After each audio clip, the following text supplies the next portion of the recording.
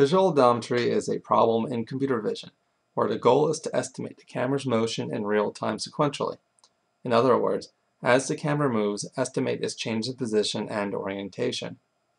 Visual odometry has been recently added to BoofCV, and what you're seeing here uses a stereo camera.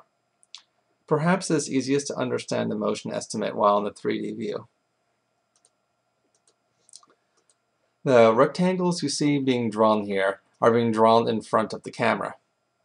The path they lay out, as you can see, also looks like a reasonable approximation of what you would expect the camera to be doing based on this video. Once the camera moves past its initial position, we can get an idea of how accurate it is. So let's change the view. So on the top right, you can see where the camera initially thought it was, and you can see the final position where it thinks it is. You can see they're a bit off. Looking at it from the side, you can see the vertical air, and then from up above, you can see that the orientation is also a bit off. This is what you expect from any sort of odometry algorithm. The way odometry works is that air will build up gradually over time. All that you can do is hope that you can create an algorithm that reduces the rate at which air increases. Now I'll explain all the other features you see here. So these dots you see in the image are actually point features that it selects inside the video feed. It uses these point features to estimate the camera's motion.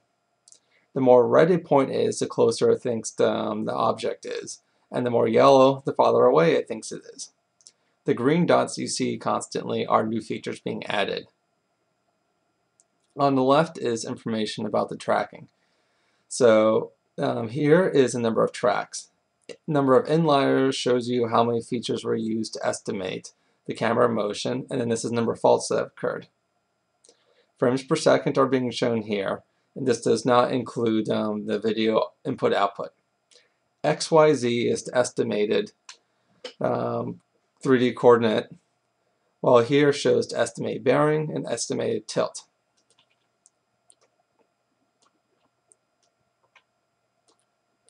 The integral number here shows how far it thinks it's traveled in total, while the origin shows you how far away from the initial position it thinks it is. Let's look at smaller videos.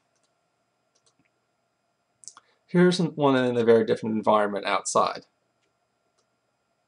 The camera is moving downhill, and then it'll take a right-hand turn and move towards this object and do a little loop around it. Let's look at it from a top view. And speed up the video a bit. So that looks very reasonable. Now let's go to a video taken in an urban environment.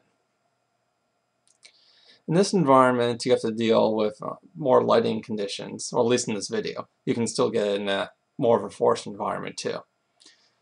And you can see the camera is able to handle it as it moves, and it's still able to track all the features.